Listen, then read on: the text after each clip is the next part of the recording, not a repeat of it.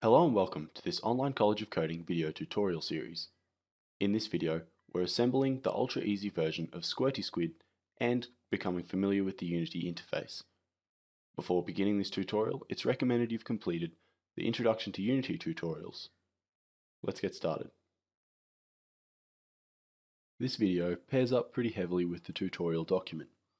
The document has in-depth explanations, where the video is just going to show you how to assemble the Squirty Squid project in Unity. To get started, open up Unity and click New to create a new project. I'm using Unity 5.6, but more than likely this is going to work for you regardless of what version you have. Give the project the name Squirty Squid, choose your spot that you want to save the game, then you need to make sure it's a 3D game, and you can click Create Project. Now Unity is going to sit and think for a little while, but eventually the Unity editor will pop up. This is what the Unity editor looks like for a brand new blank project. The resources we're going to use to create this game come in a pre-packaged Unity asset package, which you should have already downloaded. You can find your asset package and drag it into this window, the project browser.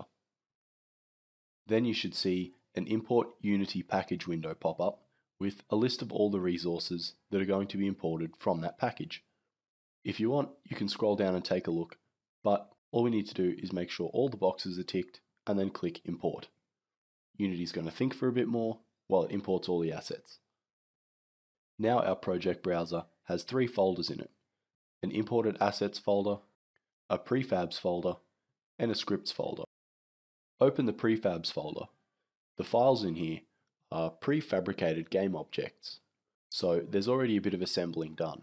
Click and drag the prefab called Environment from the Prefabs folder up into this window, the Hierarchy.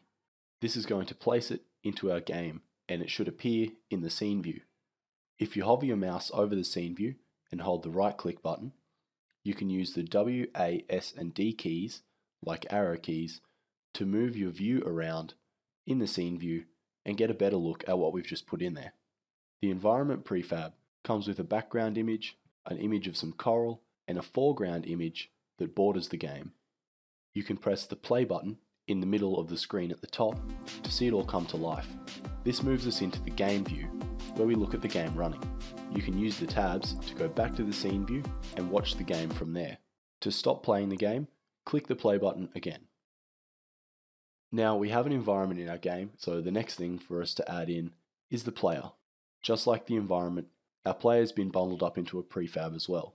We just need to drag the prefab from the project browser into the hierarchy. So do that now.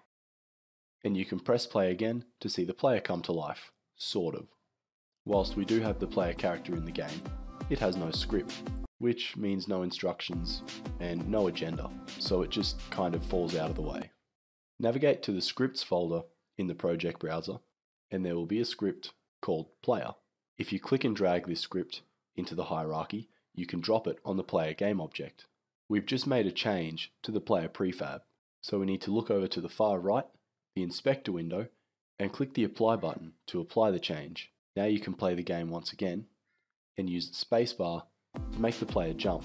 When you're not pressing the spacebar, the player still falls. That's a product of physics.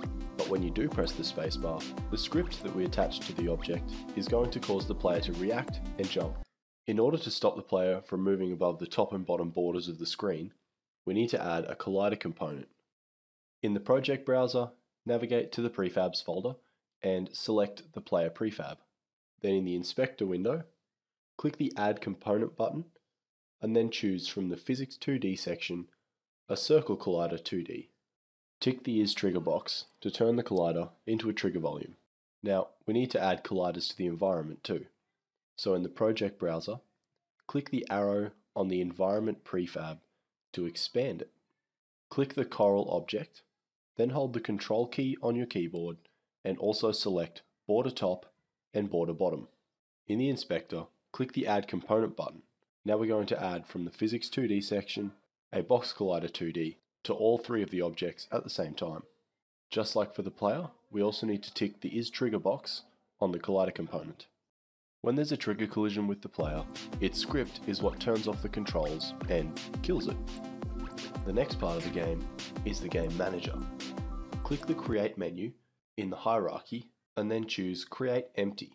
Select the new game object, which is just called Game Object in the hierarchy, then right click and choose Rename. Give it the name Game Manager and then press Enter. In the project browser, navigate to the Scripts folder and find the Game Manager script. Drag it into the hierarchy and place it on the Game Manager. In the inspector, you should now see a Game Manager script attached to the object.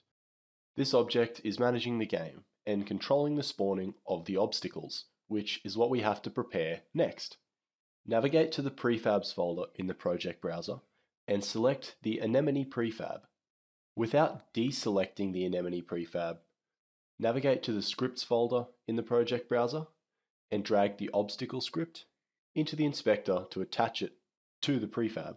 When making changes to a prefab like this, you don't need to click the Apply button because the changes are happening directly to the prefab in the project browser and not an instance of the prefab from the hierarchy. Go back to the project browser and click the Expand arrow on the Anemone prefab so you can see its components. Select the Anemone bottom, then hold Ctrl and select the Anemone top. Now move to the inspector. Click the Add Component button and from the Physics 2D section, add a Box Collider 2D. Now the Anemone objects will also collide with the player and cause the game to end. Before adding the score to the game, we're going to add the menu. In the project browser, from the Prefabs folder, drag the Menu Canvas prefab into the hierarchy. Using the mouse and the arrow keys, you can zoom out to see the menu in full. Alternatively, you could just double-click Menu Canvas in the hierarchy, which is probably the quickest way to move back to the level. Double-click on the environment. The size of the menu isn't really relevant to the rest of the game. It's just a side effect of the way Unity lets you create menus.